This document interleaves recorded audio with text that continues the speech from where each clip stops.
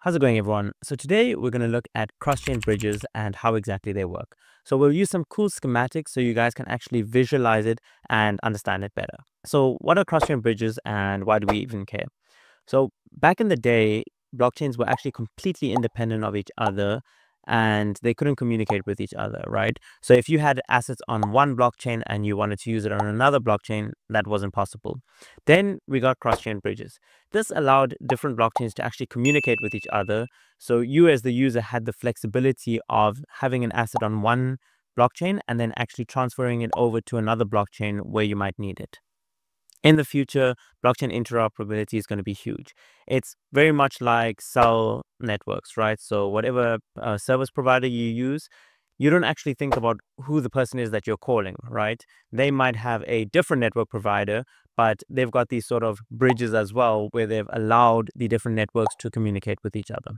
Okay, great. Let's actually have a look at how the cross-chain bridges work.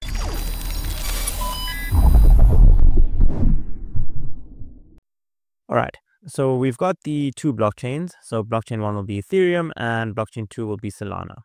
Now, the objective is that Kakashi wants to send one Ether from the Ethereum network over to the Solana network. So he's got one Ether on Ethereum, but he needs that asset on the Solana network. All right, so he's going to send his Ethereum on the first blockchain, so Ethereum, to a smart contract on the Ethereum network, right? That is essentially going to lock that Ethereum up, right? So he no longer has access to it. Then on the second blockchain, so the Solana network, we've got the oracle or validator, right? Now the function of this oracle or validator is actually to look at the smart contract and see when an asset has been locked up, right? So the objective is to see when someone has said, okay, I am prepared to lock my asset on Ethereum so that I can have it on Solana. Once the oracle has certified that, yes, this person has in fact locked the asset in the smart contract, then it will release that token on the Solana network, right?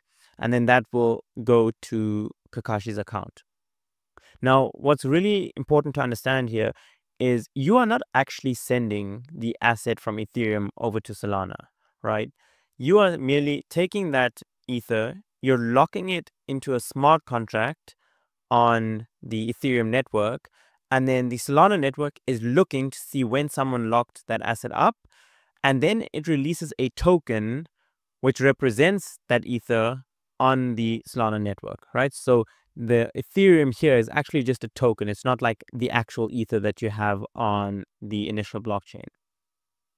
The big thing here is that you're actually requiring trust to say that this person is in fact going, or this smart contract is going to lock that Ether up, and then they're going to give it to you on this blockchain. That's why all of these cross-chain bridges do have high auditing so that all of this is validated and the trust is maintained. All right, guys, and that's it on how cross-chain bridges work. If you got some value from this video, definitely subscribe to the channel and like the video.